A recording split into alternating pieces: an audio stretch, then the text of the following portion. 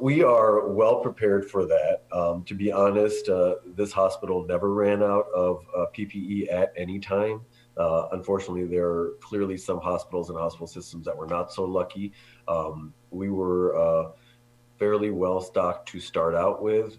From what we've learned by the increased burn rate the first time around, we've increased our par levels, so we're holding even higher amounts in stockpiles. So I think everybody's learned from this experience.